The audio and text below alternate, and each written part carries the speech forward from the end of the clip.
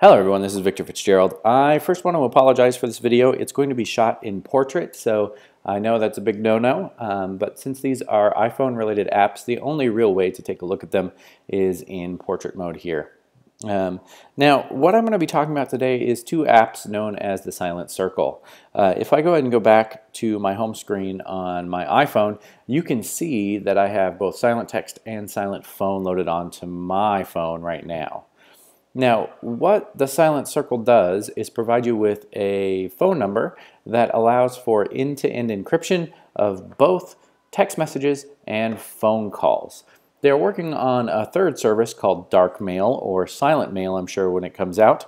And that service will be an encrypted email client as well. But instead of just encrypting end-to-end like they're doing with phones, they are actually changing the protocol so that all of the messages that use the Silent Mail protocol will be encrypted from end to end, and any user of any service can select that if they would like. Now, I'm going to go ahead and go back into Silent Text while I explain a little bit more. When you sign up for your account, you'll be asked where you want to base your phone number out of. There are some limited locations right now, but I imagine that will expand as more users come on to Silent Circle. What you're going to see is it's very similar to any messaging app. I simply just type in the name of the person that I want to send a message to. I can go ahead and add a phone number if I would like, and then send a message. Okay. If I do that and I hit send, it will just go ahead and send using the number that I have in my Silent Circle account. Now, if the member happens to be a Silent Circle member, I can use their username to go back and forth and bounce messages back and forth. The nice thing about the texting application is it works very similar to every other texting application you've seen. You can go ahead and add additional Silent Circle accounts if you would like. You can set password lock, add recovery keys, change the theme, all of that stuff. You also have some minor changes in the default privacy options if you would like.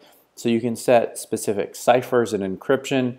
You can set a burn time limit, which means that things will basically be removed from your phone after a certain amount of hours or days, depending on how you set that. You can set send receipts on or off as well, and those are all just your generic privacy options. Now, this works very much just like any texting app would. It uses data when you are on Wi-Fi settings.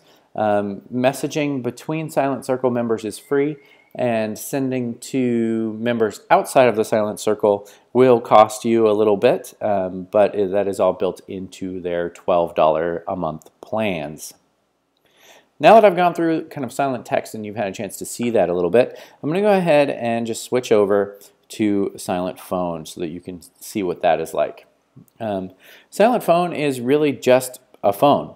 It's got a keypad, some very basic settings. You can add favorites and recent contacts, as well as pull in your whole iPhone contact list if you would like. And then it's got your basic keyboard. So I can go ahead and type in any number that I want, and it will default to know where I am calling and what I'm doing. Now, again, this is encrypted, so if I were to call a number right now, what it would actually do is it would give me a passcode on the screen so that I can go in and see exactly what's going on. So I'm going to go ahead and call my Google Voice number just so you can see what that is all about, and see what the calling side is. So I'm going to go ahead and allow the microphone access. Now you can see I am using a secure access point right now. So if I do a couple of other items, like I can do a conference call if I would like within the app, I can turn on and off the microphone, I can do all kinds of things. If I want to look at how I'm being secured, I can say that, oh great, I have all of these secured messages or methods of contacting people. Now, if I contact someone within the Silent Circle, again, I will get a great amount of people who will be able to use more encrypted messages and messaging systems.